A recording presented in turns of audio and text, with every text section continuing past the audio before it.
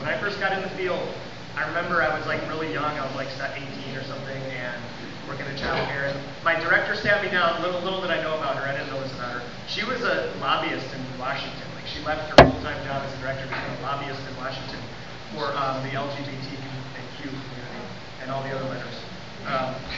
And she ended up leaving for that. She was like friends with Hillary Clinton or whatever. But she told me this, and I'll never forget it. She said, your primary responsibility is as a child advocate. That is your role. You can be a teacher's assistant, you can be a substitute, you can be a lead teacher, you know, we all feel great about being a lead teacher. But really your job is to be an advocate for these children. So I think that's very important for us to remember. That's why I always want to talk about play and following the evidence. What is the best way for children to learn for the whole child? How do we do right by these kids? That's our job, doing right by these kids.